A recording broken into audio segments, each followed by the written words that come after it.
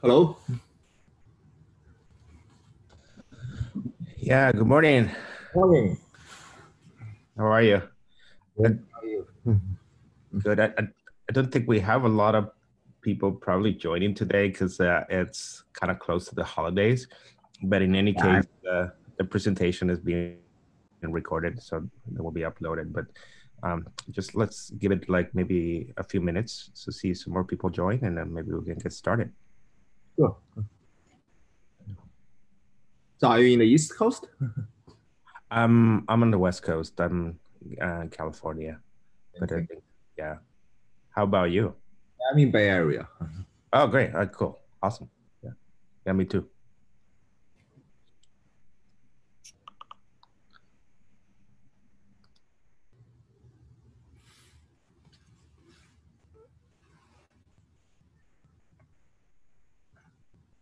Yeah, I'm asking because of the timing. The time is a little bit earlier for West Coast guys. Yeah, yeah, but we get audience from several places. So yeah, we do have a bunch also in the Bay Area too, but there are also people from other places.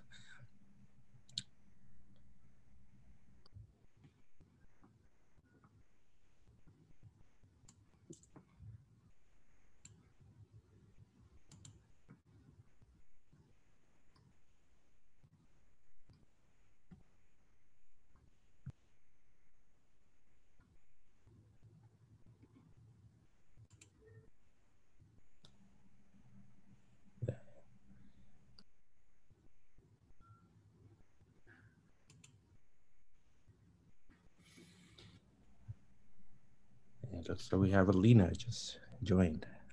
Morning. Hey. Hello. Is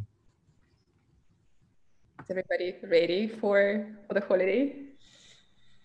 Yeah, yeah. I think I might not get that many people today because a lot of people are just kind of checked out, for the holiday. Yeah, a lot of meetings have been canceled. Like we had a TOC meeting canceled on Tuesday, and next week we're not having it either. Yeah. So I'm sure nothing's gonna happen next week. But yeah, I guess the week after. And then it's 2021. Yeah, yeah, yeah.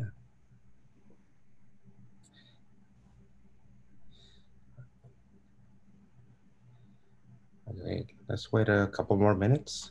We're gonna get started. Yeah, before the meeting starts, maybe Ricardo, you can briefly describe what this SIG is about because I know a lot of SIGs. So Yeah. So the SIG notion, I think, started with Kubernetes, right? yes. With all the different scopes of Kubernetes, like SIG node, SIG network, SIG API, machinery, I think. And then because the CNCF started to grow, so Kubernetes, I mean, CNCF started with Kubernetes, right? But the CNCF started to grow, and different projects started to join the foundation or started to be donated to the foundation. And it was all cloud native, but not related to just Kubernetes. So different areas like observability, application delivery, like CI/CD, continuous deployment, continuous integration, and then also on the networking side, like Envoy proxy. So I think and then the CNCF has or had this structure with the TOC where they looked at these projects and they reviewed them um, and they decided whether they would be a good fit for the foundation and then with these stages like sandbox, incubation and graduation. But I think what happened is that so many more projects started to get interested in joining the foundation, and the TOC became kind of overwhelmed with all this different requests and then the meetings were only like I think twice a month, and so there wasn't enough room to provide to the community or provide time for the community to present and engage the projects. So they started these SIGs, you know, with the different scopes, right? With networking, runtime, you know, CI/CD, and yeah, and this is where we are, right? And so we help out the TOC and in engaging more the community with the different projects, and so they can present and give a status on some of the projects. And some of these projects are not even part of the foundation, so they may join the foundation, or they may be part of some other foundation, but we just want to engage the community so there's more engagement, right, and excitement about all the cloud native space. Yeah, sure. I'm guessing, but other people may ask, so what's the difference between this SIG and the Kubernetes SIG? Yeah. And I think there's a ticket open from, I think Liz, she's the TOC chair, and she opened a ticket on renaming some of the SIGs. So it hasn't happened, so it may happen next year, because there's confusion about what between the naming, you know, this is called SIG and the Kubernetes is also called SIGs, right? So we might change the name, I don't know, sometime next year. So. Sure. Okay. Yeah, we can get started. Right, we got Quentin. Happy holidays. Thanks for joining. Yeah, we can get started. Yeah, okay, let me try to do this.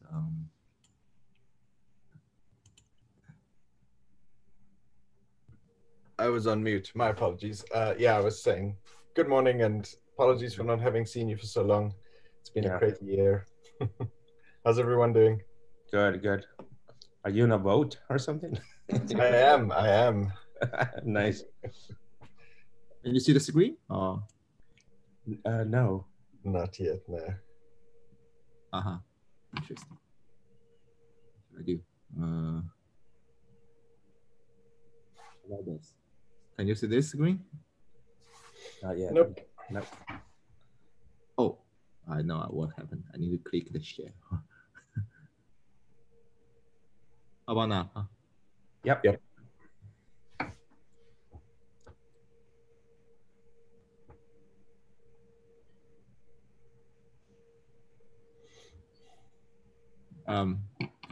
You see the slides? Yeah, sure. Before we start, I actually I joined a couple of minutes late. I just wanted to check in. We have very few people here as basically the chairs and the TOC representative. Is this a general problem, or is this because it's late in December, or do we need to do anything about that? Yeah, I think it's one of the reasons is it's late in December, but we could use more audience too, right? During even November. I think it was, you know, generally like 8 or people. Okay. I feel like it's also after KubeCon fatigue. A lot of people have checked out for a couple of weeks. Yeah, I can quite imagine. I struggled personally to get in here. You know, the password is not in the invite, and you had to kind of dig into the links in the thing to the notes to then find the password. So I wonder if there isn't a bit of friction there as well. That's not helping. Maybe we need to do a little bit of an outreach and just tidy everything up so it's easy for people to find us and join the meeting. I also don't know who exactly has this in their calendar. I had to work quite hard to get Amy to add it to my calendar. It wasn't even there for some time. Yeah. So anyway, that sounds a slight diversion. Yeah, that sounds like something we do more on next year to try to get more people, right? So yeah, sounds great. Quentin, maybe we can actually have a meeting or something and kind of brainstorm on, you know, offline, right? So yeah, makes good sense. That makes sense. Yeah. Cool. Okay. So now I'm going to get started. Sounds good. Yeah, sure. Good morning, everyone. Today I'm going to leverage this meeting to express the open yard, which we just joined the CNCF, the Sandbox project. This is the today I'm going to briefly describe what is open yard is about, why we developed this, and what is a main functionality, what problem is solved, and what may be the next direction of this project to the audience. The okay, this is the agenda of my today's talk. I'm going to first describe the background of the problem a little bit, because I guess many people already know about edge computing, Kubernetes, etc. And I'm particularly will describe some challenges of using a Kubernetes to manage edge use cases. Then I will describe the design, and I talk about some use cases of the OpenYard in the real products, but not in many details, but just in high level. So, okay.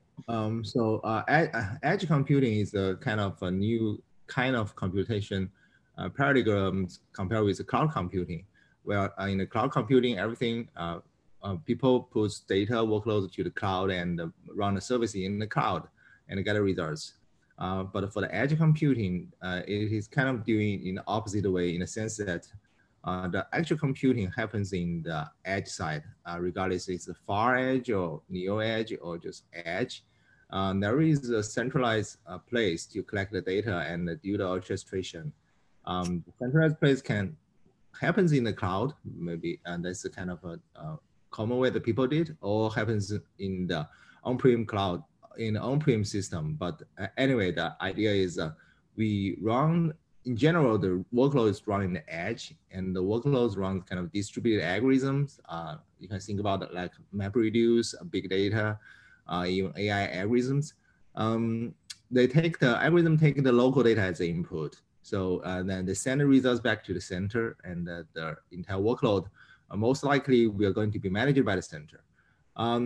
There are a few characteristics that are driving this model to the production, and the people tend to use it because this model has a few advantages, like they have low latency in terms of the response time of handling data, because the network transformation delay is kind of reduced. They have lower bandwidth requirement in the public networks because many data analysis and the computation happens in the edge side. There's some kind of autonomy requirements in the sense that even if the cloud edge network connection is down, the application still can runnable in edge and provide a service, which is pretty important in some like content library use cases.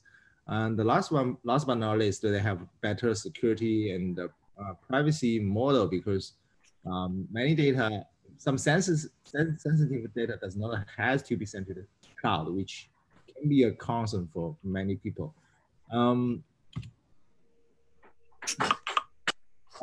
Just going beyond that, there is a kind of new model. It's called cloud edge computing. Basically, it's kind of a cloud platform that unites the cloud, edge nodes, and IoT devices. So this is so compared with edge computing. Yeah, this is a direction of view from the cloud provider's perspective. Basically, there is a cloud which runs the centralized control plane, and in the edge side they have compute nodes that are closer to the device and data, and there is a device layer which points to all the remote devices that people can connect to and points to the remote environments. Those devices typically are the data generator, and which provides the data and handles by all the applications running the edge. So this is a kind of pretty interesting architecture or framework in terms of the edge computing nowadays. Briefly talk about the Kubernetes. It is a content orchestration platform. The nice thing of Kubernetes is kind of because it has a nice abstraction of all the infrastructure layer with well-defined, sort of well-defined APIs. They can provide a unified user experience regardless of which environment they use, even in the private cloud or public cloud. This is a very powerful abstraction, very powerful point of the Kubernetes. And after a few years of growth, I think Kubernetes has a pretty strong ecosystem. It has a lot of controllers or plugins or solutions to resolve all kinds of use cases, applications. And I think one of the most important benefit of Kubernetes is it is very highly extensible. The use of CRD makes so the invention or the broader use of CRD make the entire system is very easy to be integrated to the other system or provide or extend its ability to feed the business logic. So that's one reason. That's a reason why people start to think about all kinds of solution based on Kubernetes to resolve problems, including the edge computing problem. I think Kubernetes itself is kind of fits on the edge computing model because it is still a layered design. It has a centralized control plane and the nodes, and they are kind of layered design, and it is a distributed system. So all the design like mechanism are using the kind of has to consider the case that it is running a distributed system. The reliability, they need to resolve all the kind of reliability issues. Entire the controller logic, the reconcile logic can tolerate transient failure because it has a retry logic, and all the least watch mechanism, which is used in most controllers and many plugins, are designed to handle failures.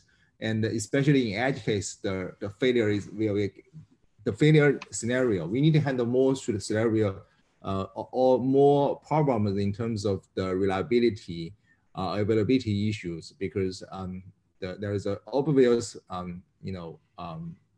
differences compared with cloud computing is that the environment in the edge is the networking to the cloud to edge networking is not very reliable. So if you look at a Kubernetes layer, so it kind of fits the edge computing layer, and the nodes. The only difference is the nodes can be now presented or managed in the edge side instead of the cloud side, and the application running in the edge nodes can still manage and manipulate the devices that are spread everywhere. So yeah. So that's a reason we think Kubernetes naturally can fit the edge architecture, but from very high level. But indeed, we will have some challenges if you really want to use Kubernetes in edge use cases. Now I'm going to describe some of the challenges that we have been found. We have been found, and some of the points that we are going to address in the YARD project. So okay, here are a few challenges in terms of the how to use Kubernetes to manage the edge application. The first one is unreliable network. It is kind of common in the edge in the case that the cloud to edge networking is not very reliable, and sometimes this network problem is not hardware problem. Sometimes it can be an administrator's decision, because there are use cases that people kind of local admin just trying to avoid public cloud networking, and they just can cut off the network connectivities for whatever reason, like to save the bill, save the cost. So in a world that it is kind of, you should expect that sometimes the cloud and the edge nodes, there's no network connection. And sometimes this is not just a transient part. It is not a transient problem. It can take for quite a long time. There is no cloud and the edge node connection. This is problematic for the Kubernetes architecture because the node, the Kubernetes running in a node is not it is stateless, but it has to rely on talk to the API server to get all object status once it restarts. Then we have a problem that if the node and the API server is not connected and the node is the restart, all the previous running pod cannot be recreated by the Kubernetes, because Kubernetes just cannot simply get the states of the pods and or get a spec of the pods. So that's one problem. Another thing is In the cloud side, we only have problem. We also have problem if the cloud and node there is no network connection, because API server relies on the Kubernetes to send the habits to indicate the health of the node. There is node controller in the Kubernetes. If it doesn't receive, if the API server doesn't receive the habits for sometimes, like say minutes, now the node controller will think the node is offline, and from the app's perspective, node controller will start to evict pods. Then this is another problem. Then people in the cloud side will find the pod is getting deleted if there is no cloud and edge networking. Another problem is kind of unique in the edge side. It is that the network connection may be okay. There is network connection, but maybe it's one directional, unidirectional network. Basically, it is okay use the SNAT technique to allow the edge node to access the public cloud API server, but the reverse direction is not allowed because for all kinds of reasons, because the edge node may stays in the intranet. So then the problem is that if the cloud side cannot access node, some well-known or some people, a lot of people relies on the Kubernetes APIs to retrieve log and use ESAC to do the debugging. This kind of functionality is broken if there is no network connection from the cloud to the edge. So that's another problem that we are going to face in the edge scenario. The third one is there is a need for pool-aware application management. Or what I mean pool here is you can think of it is like a region. Because it is kind of common that in the edge use cases, there are a bunch of nodes that are spread across different regions. The region can be a factory, it can be a IDC, some independent IDC. So the environment would be much more complicated compared to the centralized cloud provider cases. Then in those cases, if the application runs in different, let's say, regions, they may have different, network setup, different network configuration, and it'd be nice, and it is kind of required that we can have ability to do the intra-region management, such that if the applications try to avoid running applications in same application replicas spread to different regions. And if there are service and they want to talk to each other, and they should try to avoid making the cross-region networks. So this is another kind of requirements.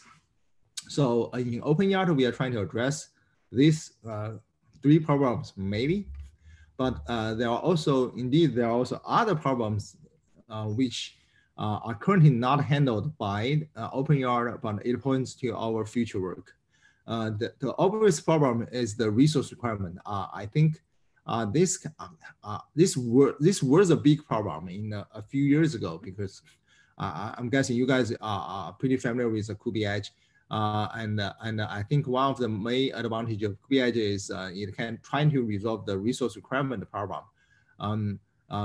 Because I think in a few years ago, the edge nodes that are running the entire software stack for the Kubernetes has a limited resource in terms of the CPU and memory.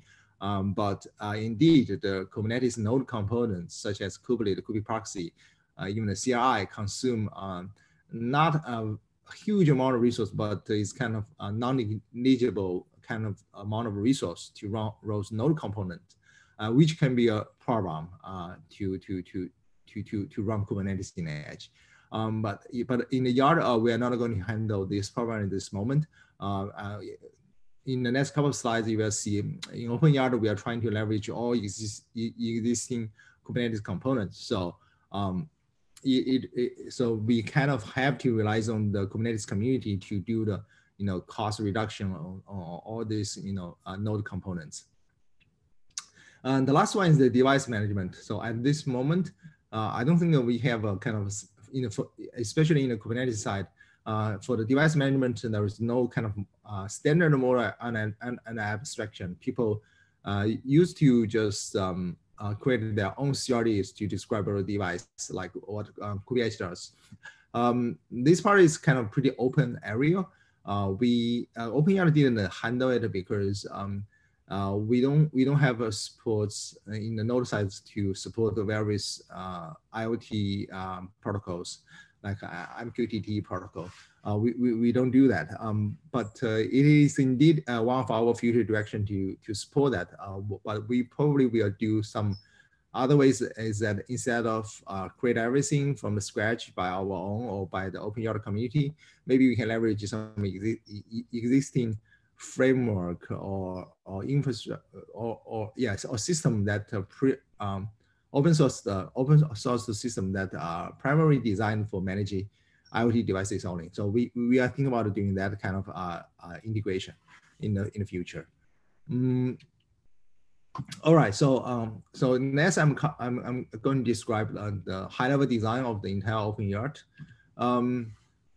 So the basic idea is the primary design principle that for the OpenYARD is we are trying to extend in the Kubernetes without an intrusive modification to all the core components. So with this primary goal, then we can kind of achieve the second goal is like we are trying to have a solution that is fully compatible with upstream Kubernetes from an API perspective. But we are indeed trying to solve some problem like support some very typical edge characteristics like autonomy, the cloud edge communication problem, and some pool-aware management, and want to support the heterogeneous computer in the edge side. And we want our solution to be Kubernetes native in the sense that we're trying to resolve everything by implementing the add-ons, plugins. And we will the entire OpenYARD we are going to keep up with the upstream release. So once the upstream release a new version, we will release a follow-up release within a couple of weeks. That's our plan, hopefully. And we're trying to achieve the 100% API compatibility in the sense that everything, if you have a operator application, whatever YAML that works in the cloud-based cluster, it should work in a YARD cluster without much, I think, without any modification from the user's perspective. That's our goal. All right. So this figure kind of briefly describe the high level the OpenYARD architecture. So it has two parts. So it has cloud side components. It has edge side components. Edge side components are the components running in the node. Cloud side controllers is kind of pretty typical. It is just a bunch of Kubernetes controllers, CRDs, and we have a Tarno server running in the cloud side. So that is pretty much the cloud bunch of controllers and add-ons. And in the edge side, there are some components, which the most important one is the YARD hub. So it's kind of it is a proxy to proxy the traffic flow from the node side from the edge side to the API server. But the reverse direction is handled by a kind of Tarno service, which we call a Tarno. If you look at this figure, we have a Tarno server and a Tarno agent. So this Tarno system was invented to handle the traffic flow from the cloud side to the edge side. All the existing Kubernetes components like kubelet, Kube proxy, or Flan, or other existing add-ons, there's no change required on that side. The only change that they probably need to do is they need to point to the YARD hub when in its kind of startup parameters instead of points to the API server directly. But that is all the configuration problem. It's not exactly, there is no code change required. And we. Hey, can I interrupt you just for 1 second? Sure. I have a question, and unfortunately I have to drop off the call shortly to go to another meeting. Thank you for first of all, a great presentation. This looks like a really interesting project. I couldn't help but notice there's a lot of similarities with Cube Edge, of course. Yeah. And I was just wondering, I understand, you know, Huawei started the Cube Edge project and you guys compete almost directly with Huawei in many spaces. Other than that kind of concern, are there any reasons why you decided to build a separate system from Cube Edge rather than become a contributor to Cube Edge? Does this solve some problems that Cube Edge does not plan to solve, or are there any technical reasons? Okay. Sure. I can answer that questions. So for Cube Edge, I don't know if you guys are familiar with it. The biggest problem that I see is it changed the core kubelet. So it kind of, they want to resolve the resource requirement problem that problem a few years ago. So their decision is to completely rewrite Cube Edge, get rid of a lot of things. And even they changed the basic communication model that are used in the Kubernetes, like the least watch. They use the WebSocket-based communication channel. They create their own WebSocket channel to communicate between the edge side and cloud side. So now the problem of changing Kubernetes is API compatibility. So that's a problem that we face, and some of our customer was asking. They are hesitant of using the Kubernetes because they worry about the API compatibility. They get rid of, because they rewrite Kubernetes, many kind of Kubernetes APIs, they cannot support it. So that may be okay a few years ago, but nowadays they have their own problems because of the API compatibility problems. They are trying to rewrite their, you know, node side components, like their own hub, kind of edge hub. They call it edge hub, to bring back many of the Kubernetes functionality back on it. So that's, you know, you will see the, you know, problem there. So overall, I think the biggest differences from high level is, I believe they are going to have their own community, because there are a lot of solutions tied on their current architecture and the way that they make the things work there. It is okay because there are a lot of contributors there, there are a lot of users there, but they probably have their own community. But in our side, we are trying to leverage the Kubernetes community. So that's the reason we build this system. So if you look at it all the way that we does, the API compatibility is always our primary concern. So we are trying to make sure once the system is built, so until the applications that run in the Kubernetes community can be run in the system. So that's pretty much our goal. And as you can see, so because the Kubernetes has been that way, it is difficult to make them to convert to a plugin-based solution. So that's a reason we are trying to think about how can we solve the problem without, you know, changing the core components by just. Okay, thank you. That answers my question very well. Thank you very much. Okay. I have a follow-up question on that. So what are some of the implications of not modifying the kubelet code or the changes that a Cube Edge is doing for this project, right? So like, does that mean like performance-wise, you might have some penalty or? Okay, there's a few things I can make it clear. So because first in the Cube Edge, I have to admit that it is much more complicated than our system because it provides more functionality. They provide kind of the edge device management, which we didn't touch at this moment, can simplify the problem. So there could be, if you look at the Intel, you know, architecture, I would say there were 1/3 of the components are trying to handle the device. So the performance-wise, I don't think, because it is not in the data plane, it's all the control plane kind of thing. So the performance is not that critical from my perspective. Yeah, so if you look at the way that we do it, it's kind of the thing. If you look at, there's some performance loss because you are doing the proxy. There are some kind of performance loss, but as I said, it's control plane. You probably have a little bit delay on get the logs of the part. maybe not noticeable at all. That is the thing that you can think of. Other than that, I don't see there is a performance issue there. The resource consumption, that indeed can be a problem, because Kubi Edge, they claim they are binary. They put everything in a binary, and the binary is kind of 50 thousands of megabytes.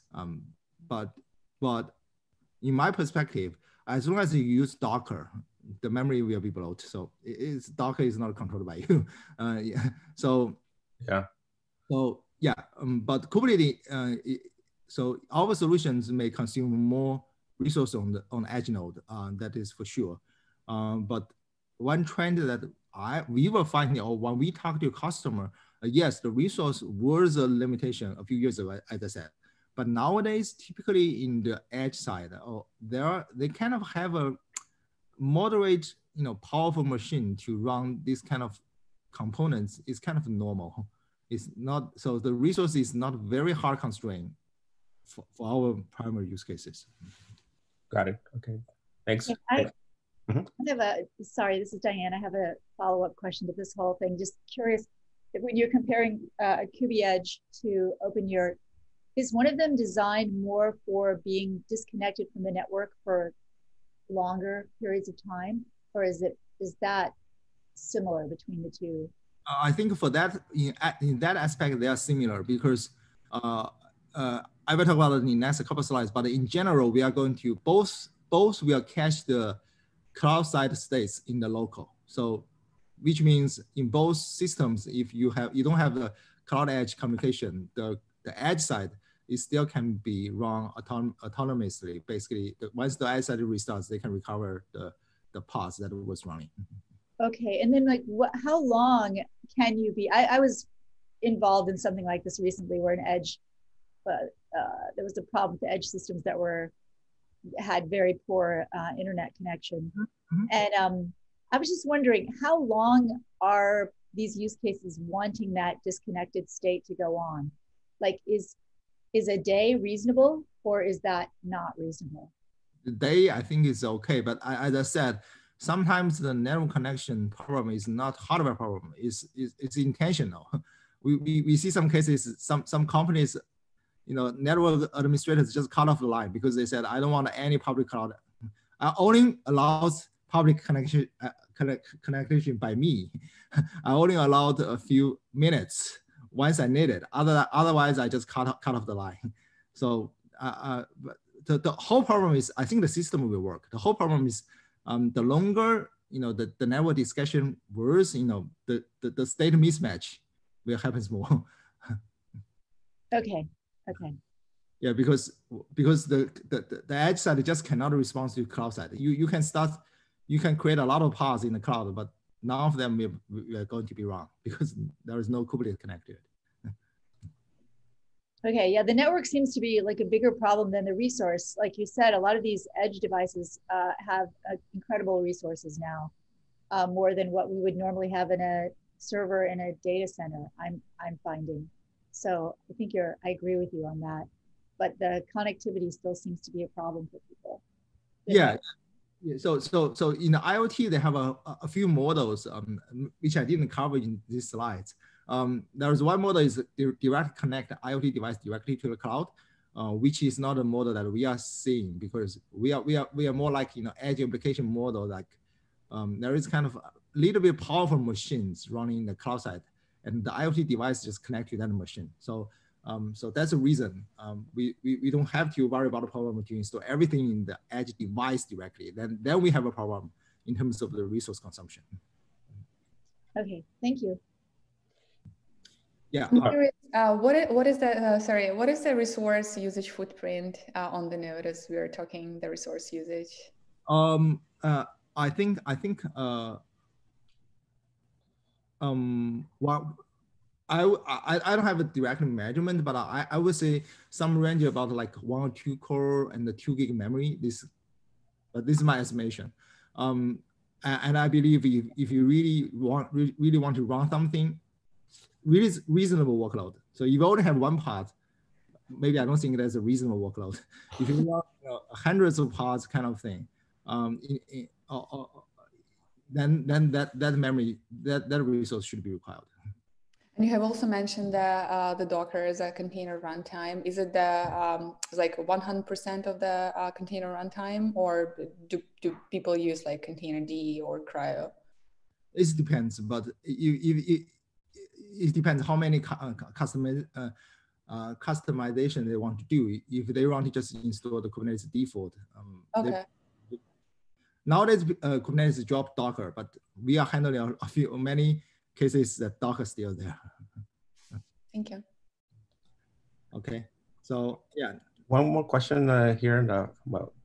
So maybe you'll go over on some of the other slides, but some of these edge devices also, and because of what Diane mentioned about network connectivity, some of these devices need to store a lot of data. Sometimes it's like video, right? So, or like lots of information. So do you also have a way to connect to some storage device? Yeah. So I need to clarify that we are not saving the data for the application. We are only cache the data for the management system, like API servers. So we are only cache the metadata, object metadata. So in the local storage, that won't require many storage for sure. So I guess the storages will depend on what workloads are and what whether they want to use some physical or volume configure with Kubernetes, right? Again, so we are not going to cache in the workload data. We are caching the metadata because we only need to make sure if the cloud and the edge side network is down, the Kubernetes component can work. We cannot guarantee that the edge application still works. So edge application has to design in a way that if they have their own handle of network offline to a centralized place, but right. As I said, in general, they are distributed algorithm. They run distributed algorithm. They can talk to your neighbor, not to the centralized cloud. They can run by their own. That's in nature. Got it. Yeah. Okay, that makes sense. Thanks. Okay. Next, I'm going to describe the YARD hub. This figure looks a little bit complicated, but in general, I try to go through it. So the goal of we have an edge hub is we're trying to achieve a goal, which is the application availability is still preserved when the cloud edge networking is off. So particularly what we were trying to resolve that is if the cloud edge network is off and the node is restarted, the Kubernetes still can figure out what are the pods that I need to start. So the idea is we have a hub kind of proxy all the traffics from the Kubernetes from the Kubernetes node components to the API server. So the idea is it will check if the network is online or no, offline. If it's online, it will send a request directly to the API server. And once the request is satisfied, we will save the results, update the results to a cache manager. Basically, if you have a good networking, what the hub is keep doing is keep updating the API servers, the object status by monitoring the HTTP request response to the local cache. If the hub detects that it lost connection to the API server, it will kind of serve the HTTP request from the kubelet or node components by looking at the local proxy and get the results directly from the cache. So you can think about a more intuitive way is that if there is a least pod API request, if the connection is good, the least request will send to the API server, and the hub will get the response from the API server, get all the list before it sends back to the kubelet. Then it saved all the list objects into the local cache and keep updating it every time there is new list request. So next time, if the network is down, if the kubelet sends the list request again, it will just check the local storage and give all the pods that they have stored back, and from the list request results back to the kubelet. So this is how it does. So basically, the idea is we will cache the cloud metadata locally through the YARN hub into the local disk. So currently, there is a slightly difference here. So we use a kind of simplified mechanism that we don't use a database here. We still use the kind of just text, the local file, just plain file to save the objects in the local disk. We don't use a database here. There are a few reasons. First is the simplicity for sure. Second is that the amount of data for the metadata is not a big number, because think about how many pods are going to run in the nodes. Maybe just metadata for hundreds of nodes maximally. So less than 1 meg kind of storage is kind of enough to save those data. But indeed, but again, there are lose some functionality in terms of the benefits of other benefits of the database, like a reliability kind of thing. But yeah, that's what we choose for now. We just save as a file in the local disk for all the objects that we cache in the cloud side. That I need to have some other problem, because we recreate pods requiring to recover the IP and MAC stuff. We do see some requirements saying that, oh, if you recreate a pods, please keep the same IP and MAC for whatever reasons. But we were trying to achieve that, but that requires kind of supports to the CNI plugins to really support that. But our kind of YARN hub and kind of we have some solutions to work with the CNI plugin to make sure they can keep the IP and MAC once the pod is recreated. So this is pretty much the high level view about how YARN hub handle the node autonomy problem. Basically relies on cache and the dual proxy mode to handle. So if you look at this figure, regardless how long your cloud and the edge network is off, if it's just keep off, they just get everything from the local cache, and that local cache never get refreshed. So that's kind of a passive mode we solve the problem. All right, so the next part is the tunnel part. So we are trying to resolve the problem that make the goal of this tunnel is trying to make sure the API server in the cloud can access the kubelet and calling the logo or the ESC API in the edge. There are a lot of tunneling solutions existing, but many of them follow the same pattern. It is that in general, it is the remote agent side will create the long TCP connection with the server. Then they use this tunnel. Then this works like tunnel, and every request comes through that tunnel to bypass all the firewall sitting between the agent and the server. So we, instead of doing our own tunnel server implementation, we designed to leverage the Kubernetes API server network proxy, which is I think from the version 1.18, they start to support this the API called ingress selector, which means by setting that, all the network traffics going outside of the API server can be redirected to the API server proxy, which is in short is AMP.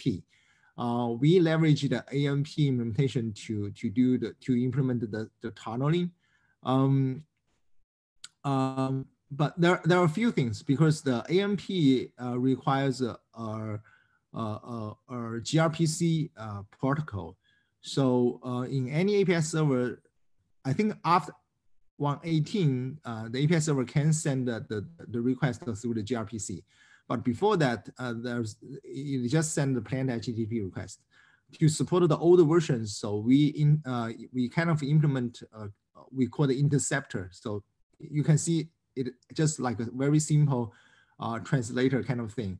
It just encapsulate all the HTTP requests to become the gRPC request. That's all about it. And the AMP server and the AMP agent, they are pretty much the upstream components. But we do have some additions and changes on that, in the sense that they want to. So in upstream AMP server, they will choose a random AMP agent to build they were established the tunnel between the multiple AMP agent to one AMP server. And the AMP server will randomly pick one agent to do the network transformation.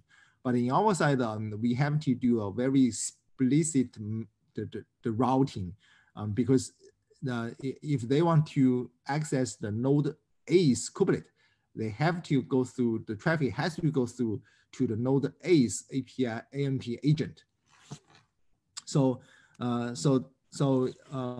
in our project, we kind of add in the routing policy in the AMP, and to make sure that and they will find the right connections to connect to get to communicate with the Kubernetes running the edge node from the cloud side, and we are trying to upstreaming part of our solution in the AMP community as well, because this is kind of not the requirement by our own.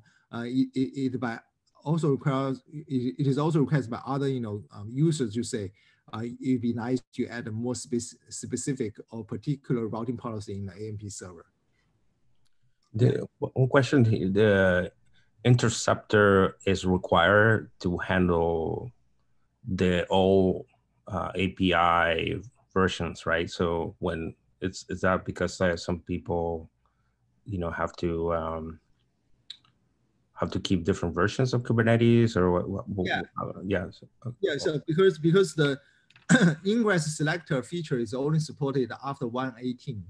So, but in reality, many of customers are running system in lower version, which is like 1.16. So, or even lower. So in that case, the API send request coming out of the API server is the HTTP request. So the AMP server require the input to be the gRPC format. So we just use the interceptor. You can treat it as another proxy, just do a protocol conversion from HTTP to gRPC, and that's it. There was nothing more. Got it. Okay, so yeah, okay, the next one is the pool-aware management. So the goal is we're trying to have a modeling for pool of nodes. And we can do a pool-based deployment and application management. So this part is pretty much leverage the existing way of the Kubernetes, extending Kubernetes by using the CRDs. So in general, we introduce a node pool CRD to manage a pool of nodes, and we introduce a new workload called the United Deployment to management of workloads across different pools. So which means if people define, say, okay, we have a pool A and a pool B, and we register pool A and pool B in the United Deployment customer resource, this controller will create and manage two Kubernetes deployments. One respect to the pool A's nodes, and one just respect to the pool B's nodes. And you can specify the different replica numbers in pool A and pool B, and you can upgrade them in the United way or using different ways. It's up to the customers. So, and we also leverage Kubernetes topology-aware service to bond the east-west traffic. So in the past, the service model in the Kubernetes, there is no topology. Basically, if you have a service class IP types of service, this this service routing rules will be updated in the IP table of all nodes. There's no notion of the topology. So I think in Kubernetes after 1.18, there's a new feature called topology-aware service.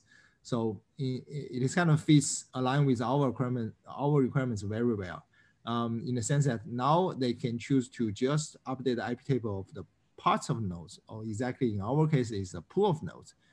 Then if the service ending points trying to talk to each other, they are bonded to the same kind of pool of nodes, which is a very good feature to fit our use cases. Yeah. And this is also, the use case will be people having different pools in different locations, right? So yes, exactly. So you probably can have two factories. They are not very nearby, but they belong to the same company. So you can think about it that way. Got it. All right. So next, I bring up some use cases. I won't give some exactly examples of the use cases, but pretty much currently the OpenYARD is used. You can think it as a edge pass core. So it becomes the foundation to support quite a few other pass platforms that build on top of the resources that in the edge side. For example, we have use case that supports the IoT pass, which is IoT pass is a device, is a pass to manage IoT device very specifically. Then this IoT pass itself has quite a few some components that some needs to distribute it to the edge side, some needs to be distributed in the cloud side. So we run everything. So in that platform, all the deployment model is converted to container and using Kubernetes and using the KubeYARD system to manage all the edge side node. And use the KubeYARD system to manage. You can think of using OpenYARD to manage the components and that belong to the pass that need to run in the remote side. Mm-hmm. The same thing happens in the CDN, a content library delivery. Also, there are quite a few services that need to run in the remote side. And the last one is we also have a use case that connect to our AI pass platform. Well, a lot of the algorithms to run AI applications that need to tools or applications are encapsulated into the Kubernetes workload and are deployed in the edge nodes. So from high level view is like OpenYARD is kind of serve as an edge pass core to serve other edge platform. This is the primary use case or very typical use cases for OpenYARD for now. All right, the last I will briefly talk about this entire community. So OpenYARD is kind of a new project, so it only have an age of about 6 months. It's kind of it has a small community at this moment. We are still trying to use a kind of normal or standard way of driving the project ongoing. We will have a quarterly based release, and we set up a kind of roughly 6-month roadmap. Currently, we will have a bi-weekly meeting nowadays. So every meeting, roughly, we have about 20 attendees at this moment.